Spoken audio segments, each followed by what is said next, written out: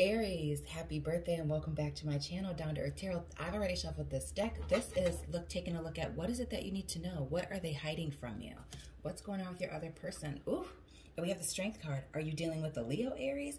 We are definitely in your season here. Aries season started on the 20th of March, so we're feeling that. But with this, maybe there's a lack of confidence here. This was upside down before I put it in front of the camera.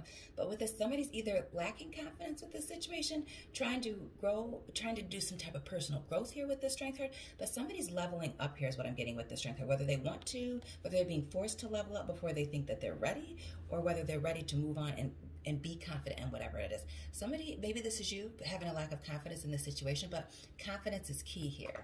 We're going to start with that. Confidence is key, Aries. Ace of Staffs. So then lots of Wands energy. Okay, Aries, we can see, we can feel you with this Ace of Wands. Brand new passion opportunities are here for you. This could be in dating, this could be with business or work, or this could be in some new hobbies and endeavors that you've been thinking about lately. But brand new opportunities are coming to you. And again, with this confidence, whether you've been lacking it or coming into this new confidence, maybe that's what's bringing these new opportunities to you. You've changed your vibration, and so now new doors are opening for you and making these opportunities readily available to you with this Ace of Wands energy. Fire sign, fire sign, fire sign energy already, okay? And the Star, Aquarius energy. This is all about, like I said, maybe you've been thinking about something, wishing on something. These are these opportunities coming in. You've poured yourself into something, maybe even manifested this with this Star energy.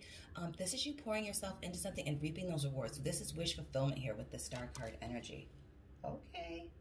Happy birthday to you indeed. And then the Tower, Scorpio energy. These are revelations, big change coming in. So this is something that maybe was revealed to you. Maybe you found something out. Maybe you discovered something. Maybe people were talking behind your back and you heard something and that caused you to jump ship, have to make some major moves here with this Tower energy. This card is all about, like I said, revelations, things bringing down the house, making, bringing things down to bring you back to ground level to start something new, or to readjust, re-look at things. This is you having to take a closer look at something to really see what the hell is going on here with this Tower card energy, Aries. Okay, water and fire. More fire sign energy here with the Eight of Wands. You are not letting things or people hold you back here with this Eight of Wands energy.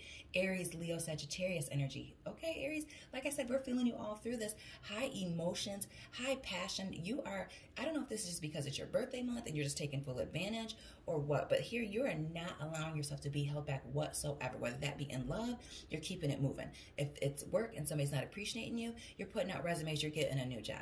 If this is business opportunity and your business partner isn't working or people aren't doing their part, this is you moving on and making money moves for yourself. You are reaching for the stars here. See what he's doing, pointing at the stars? The sky is the limit with this Eight of Wands, not being held back in this energy. And then the Ace of Coins. I've been saying all month that this month is a big money-making month for those who want to move forward and put in the work. With this Ace of Pentacles, I feel like you're very much focused on money right now. While you may be pouring yourself into love situations, that could possibly be it, but I feel like your focus is money, opportunity, and whatever this wish fulfillment, I feel like you've been focused on your dreams lately, and I feel like those things you're finally able to, with this Ace of Wands and this Ace of Pentacles, you're finally starting to see the fruits of your labor coming in. Maybe you're starting to make money with this, whatever this dream endeavor was, Aries, or maybe you're starting to see, okay, there's light at the end of the tunnel. My business is starting to grow. I can feel it. I just need to hold on tight. That is this energy here with this Ace of Pentacles. Taurus, Virgo, Capricorn energy there. The Page of Coins, yes, brand new business opportunities, brand new business and money, brand new opportunities and money, brand new opportunities at work with this Page of Pentacles. This is something brand new. Again, Page is a new person to me. And with the Pentacles, more Taurus, Virgo, Capricorn energy. Like I said, I feel like money's on the horizon for you. You're focused on your money right now. Whatever this is, you've manifested this situation, you've been waiting for these opportunities, you're coming into your confidence here with whatever this is. New money, new opportunities, new solid and stable opportunities, even if this isn't money, maybe this is love. New solid and stable opportunities coming in for you, Aries. This is a good month. Let me know if this month has been going great for you, Aries, down in the comments. The Seven of Wands, more of your energy here, Aries, Leo, Sagittarius. This is you taking, I feel like this is you letting your defenses down.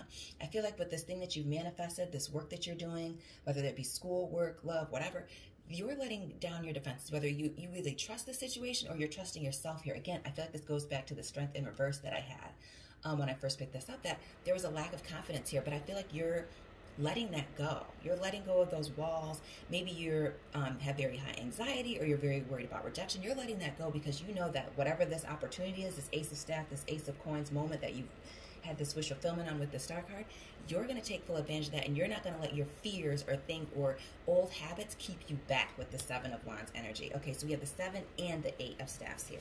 Major fire sign energy here. And again, with that manifestation energy, here's the moon. I had that Pisces moon a week and a half, 2 weeks ago. Pisces energy here. This is manifestation to me. This is looking at secrets. This is reevaluating things. To me, this is the card of like sitting in bed and looking back at your day, looking back at your week, looking back at your month.